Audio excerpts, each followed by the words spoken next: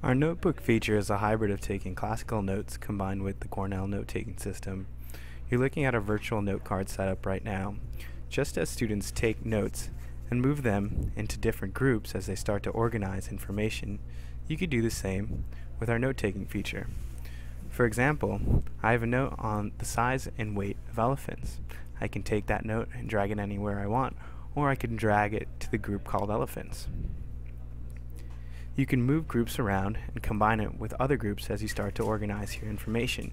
You could also disable groups. On the bottom right, we have a bird's eye view navigation pane, which gives you plenty of room to take and see your notes. Hovering over a note provides a tooltip which gives you information on the content of your note. You can maximize it to see everything in your note at once, or you can edit and delete your note.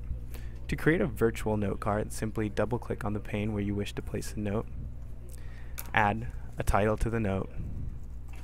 You can copy and paste any quotes, add comments, or add paraphrases.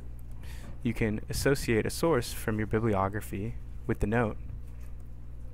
You could add identifiers such as URLs or page numbers, and you could click the Organize button to add it to a different group, or add tags like life cycle or water. Once everything's done, click Save Note, and your note is created. You could then move that note around in your note pane. Since it's related to swordfishes, we'll add it to the swordfish group. On the right, you can outline your paper. Click the New Bullet button to create a new bullet. Double-click the bullet to edit it. Let's call this bullet Pufferfish. Our outline is dynamic, so all you have to do is drag and drop the note to wherever you'd like it. More importantly, you could associate different notes or groups with the bullets in your outline. Simply drag the group or note to the specific bullet, and voila, it is now associated with that bullet. On the left, we have our Cornell note-taking system, where all major ideas, which are conceptualized as groups and tags, can be seen on the left. Click the All Notes by Group to see the details of your notes according to the various groups that you've created. You could click a specific group to see only those notes that are part of that group.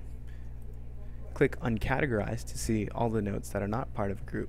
If you click All Notes by Tags, you'll see the various tags you've created and the notes associated with those tags. You can also click specific tags to see notes that are only part of that tag. Click Uncategorize to see the notes that have no tags.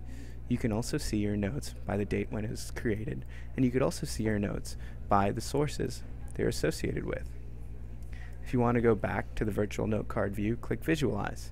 That's our notebook feature in a nutshell. Enjoy!